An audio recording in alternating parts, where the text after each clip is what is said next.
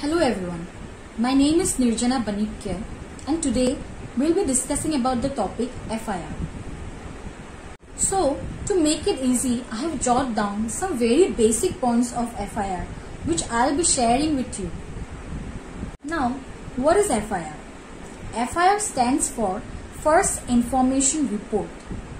Well, interestingly, FIR is not defined anywhere in the Criminal Procedure Code 1973. FIR means and includes the following. It is the information which is first in point of time. It is the information which is related to cognizable offence. Now, what is cognizable offence? Cognizable offence means an offence in which the police can arrest a person without a warrant.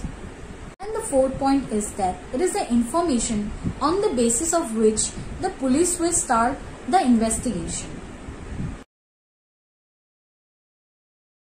Now let us discuss about a very interesting topic which is called zero FIR. So generally what happens that a FIR must be filed in a police station having jurisdiction.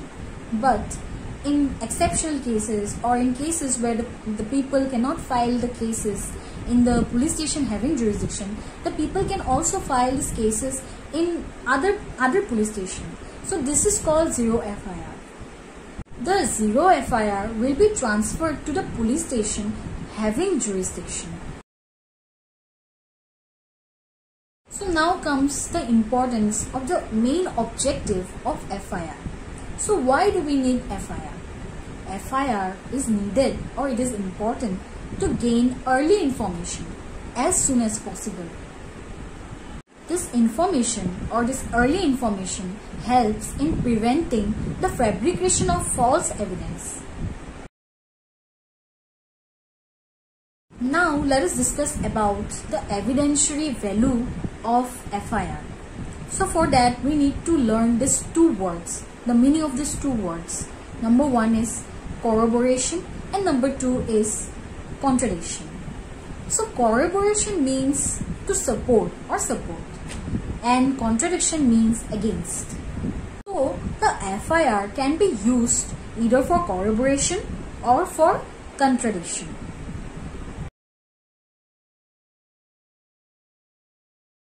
Now let us discuss about section 154, information in cognizable case, which is the last topic for today and which is very important. Number one, every information in a cognizable case must be in written form.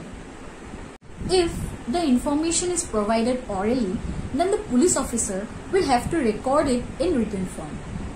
The police officer will read the information to the informant, and if the informant is satisfied, then the informant will put his signature. The police officer will record the substance of the information in the general diary or the GD.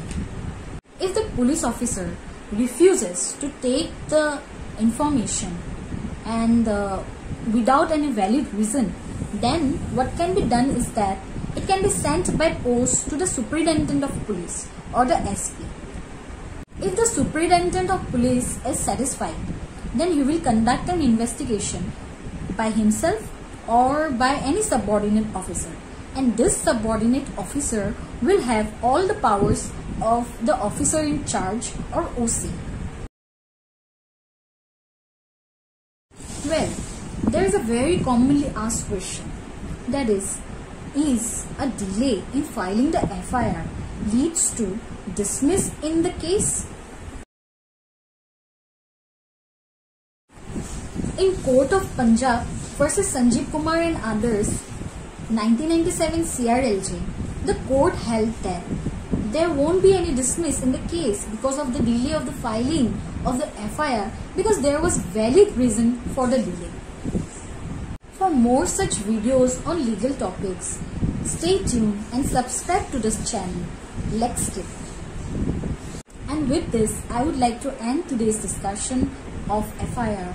Thank you so much for watching.